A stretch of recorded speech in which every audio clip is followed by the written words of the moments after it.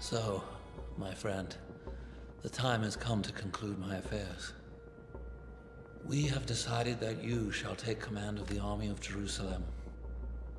If I leave the army with Guy, he will take power through my sister and make war on the Muslims.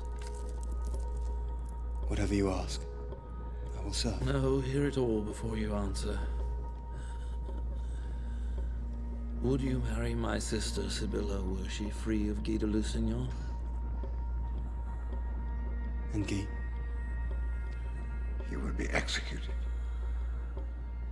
along with his knights who do not sway your allegiance.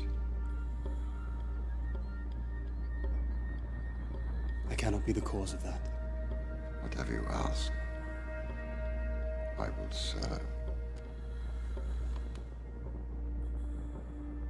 A king may move a man, you said. But the soul belongs to the man. Yes, I did. You have my love and my answer. Oh. So be it. Why do you protect him? He's a man who insults you, hates you, would kill you himself if he had the chance.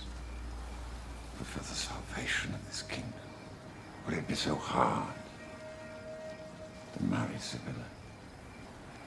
Jerusalem has no need of a perfect knight. No. It is a kingdom of conscience. Or nothing.